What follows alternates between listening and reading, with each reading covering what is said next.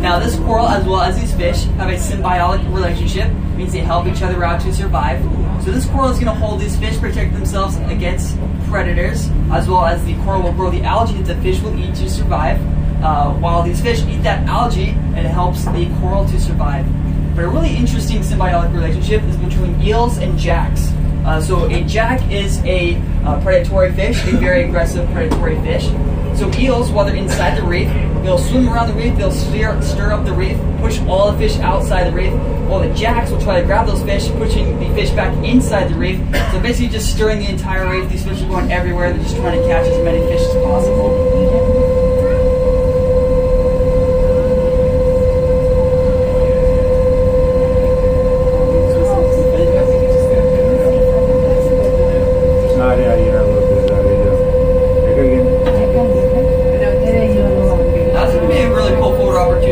We're going over the top of the reef, so you can get a photo of the reef in its entirety.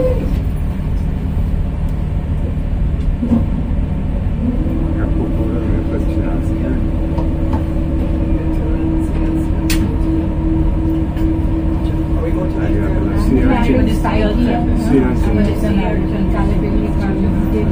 Now a really cool fish on this reef is they like to swim above the reef. Just look above the reef and then look for a fish that has a black head, black tail, big white middle. There's quite a few of them out here. These guys are actually one of my favorite fish. These guys have a ton of personality. They are also endemic to Hawaii. You can only find them in Hawaii. Divers absolutely love these fish. So if you guys were a diver, if you're to swim down towards this reef, the first fish to meet you is going to be these Hawaiian bacillus. They come up right up to your mask, make these cute fish yapping sounds, and then they give you kisses. That's what the divers think. What these guys are actually doing is they are extraordinarily mean. They're biting you. They're trying to get you out of their house. But it really doesn't hurt. They have very small mouths. It just feels like kisses.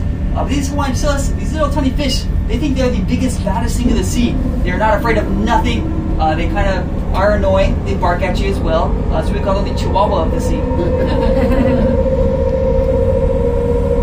We are headed away from the reef now, as you have already noticed. We're headed to my favorite spot of the dive.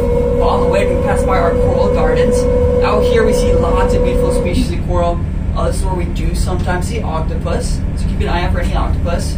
Now, octopus, folks, are very hard to find. You have to have a very keen eye to look for an octopus.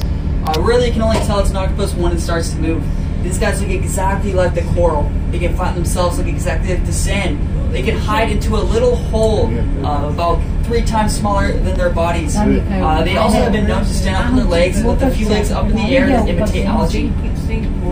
Wherever look out port side, here we are. The beautiful sunken ship, the Carthaginian.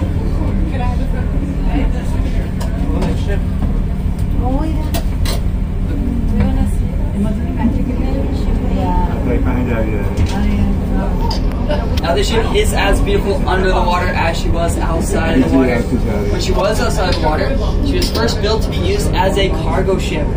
She sailed around Europe delivering various types of cargo. But she was then bought in the 1970s by an all Lahaina crew. They sailed the ship all the way from Soviet Denmark to Lahaina, Hawaii. When they got back, it was taken over by a restoration company. These guys restored the ship. They then chained her to the front of the Lahaina harbor and used her as a floating whaling museum. Ooh, every on port side, look at the side of the ship. The side of the ship, you see that white stripe? Just follow that white stripe. It'll take you to another celebrity appearance. A yellow character. There he is. SpongeBob SquarePants.